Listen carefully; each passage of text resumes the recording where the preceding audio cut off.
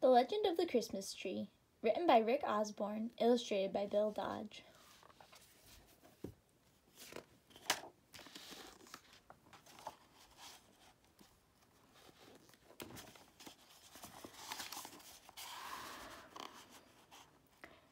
Tonight's the night we get our Christmas tree, Amanda and Beth Johnson sang and squealed.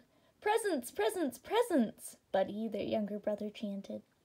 Mom saw a wrinkled expression on Dad's face that stole part of his smile. Why is Christmas so much about trees, decorations, and gift-getting? Dad grumbled. I like trees, and presents too, Mom said, trying to iron the creases out of his brow. Yeah, I guess, Dad said out loud, but he was thinking, I would love a Christmas that's more about the manger and its meaning than about spending money. Dinner's ready, kids, Mom called.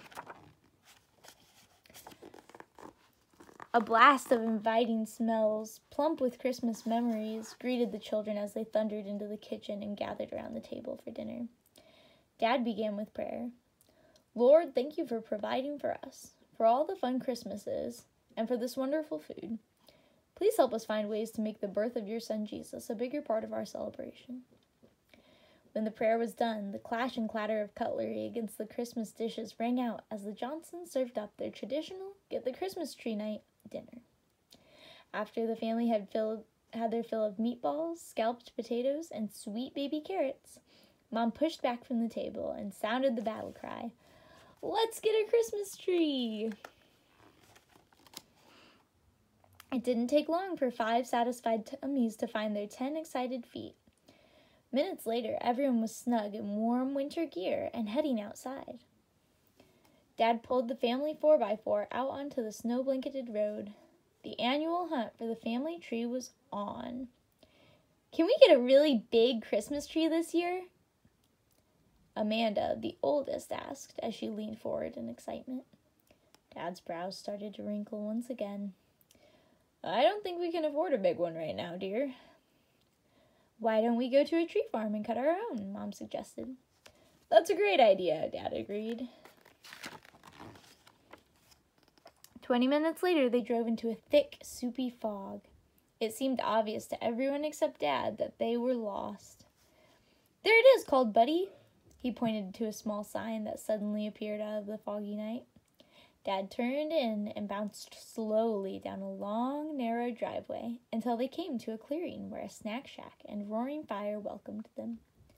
A grandfatherly man dressed in a red flannel shirt, green denim overalls, and a large smile gave them an excited wave, as if he had been expecting them. As the group trudged into the clearing, they noticed a strange sight. 3 large, perfect Christmas trees were set up in beautiful wrought iron stands.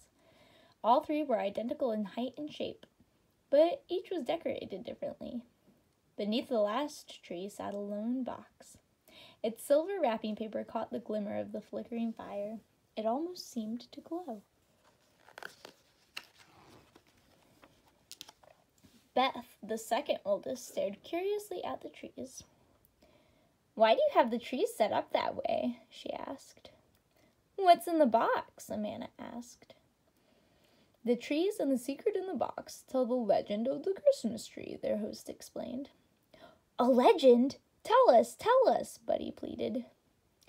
The tree farmer looked at Mom and Dad.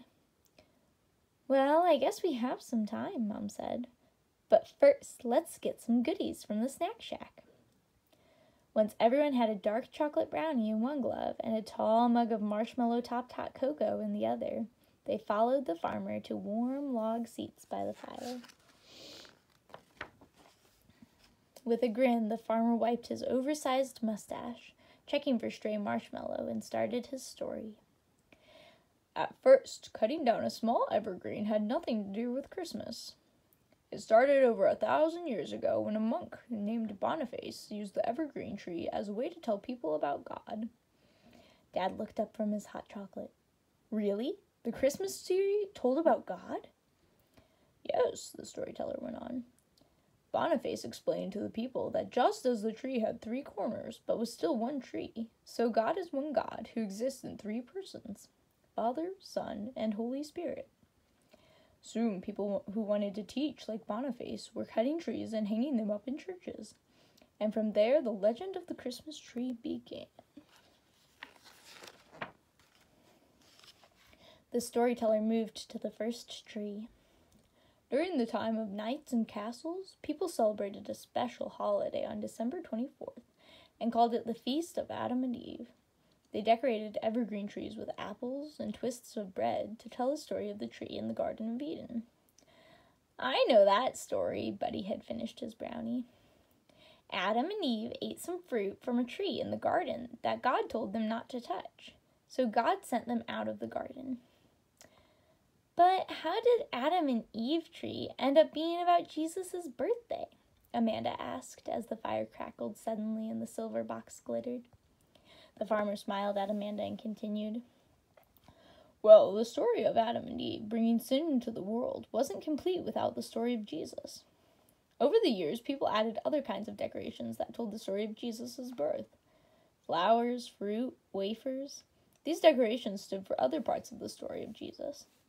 But the decorated tree still wasn't a Christmas tree. Not yet. The storyteller then took 2 giant steps and stood by the second tree.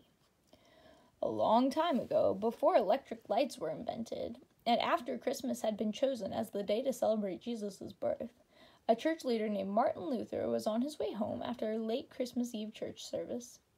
As he walked, he saw starlight reflecting off the icicles that hung from a small evergreen tree. Dad was listening so carefully that he forgot to drink his hot chocolate. Buddy, always wanting to be helpful, drank it up for him. Martin Luther cut down the little tree, set it up in his home, and put candles on it.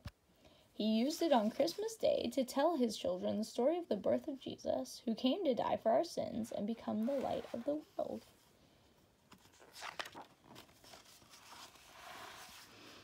The storyteller's big boots moved him beside the third tree. Oh, that's my favorite, twittered Beth, gaping at all the flickering white lights and the many gorgeous decorations. Soon after that, people in Europe began decorating trees for Christmas much as we do today. They decorated with beautiful glass ornaments, trinkets, and tempting treats. This was their way of celebrating Jesus' birth. I see, Dad said, lost in thought as he tried to drink from his empty mug. A moment later, cold snowflakes melted on his face, brought him back from his thoughts.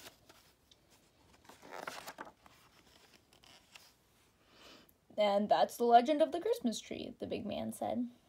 What a cool story, Amanda said, watching her brother trying to catch a snowflake on his tongue. Dad, can we get a tree now? Buddy asked. Yes, Dad's face was decorated with a huge smile. He knew what he was going to do. Let's get a big, beautiful Christmas tree, just like one of these. All 3 children cheered and danced in the snow. I have just the one, declared the farmer as he marched over to a large tree leaning against the snack shack. Mom saw the reserved sign the farmer caught off the tree and slipped into his pocket. But wasn't that tree reserved just for you? The storyteller interrupted with a wink. A short while later, the tree was tied tightly to the top of the 4x4. Just before they pulled out, the farmer handed Dad the silver gift-wrapped box. No shaking or peeking, and don't open it until you've finished decorating your tree. Everyone cheered a chorus of "Thank you" as they waved goodbye. The children watched out the frosted back window of the 4x4 as the jolly tree farmer, still waving, faded into the fog and a curtain of gently falling snow. The next morning was the last Saturday before Christmas. Outside it was wintry and white, but inside the smell of pancakes and pine needles filled the warm house. Amanda helped Dad wrestle the tree into its stand. Beth and Buddy helped in the kitchen and tried to sneak a peek under the tea towels covering 2 large cookie sheets on the counter. But Mom's smile let everyone know that this was her surprise. Everyone looked forward to decorating the Christmas tree, but Dad, well, he seemed almost too excited. He had been whistling and singing Christmas carols all morning, and he didn't let little things like singing on key or even getting the words right stop him. "Let's decorate our Christmas tree," Dad half called and half sang as he placed the silvery, glistening box under the tree. "Who remembers what Boniface showed the people of his time with a bare evergreen tree?" Dad asked, when everyone stood admiring the tree. "That just like the tree is one tree, and yet has 3 corners, so God is one God who exists in 3 persons. Father, Son, and Holy Spirit," Amanda answered quickly. Now Mom brought the cookie sheets from the kitchen and uncovered her creations, made from golden brown gingerbread shaped as bread twists and apples. "Could we eat just one?" Beth asked. "1 twist each, but take a lesson from Adam and Eve and stay away from the apples," Mom said, and everyone laughed. While the Johnson family hung gingerbread cookie apples and twists, they talked about what had happened in the Garden of Eden.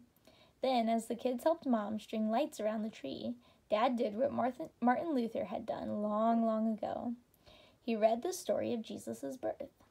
The last thing the family did was to open boxes and dig out their favorite ornaments and hang them on the tree. The last ornament was barely on the tree when Beth reached for the silver box. "The tree farmer said we could open it now."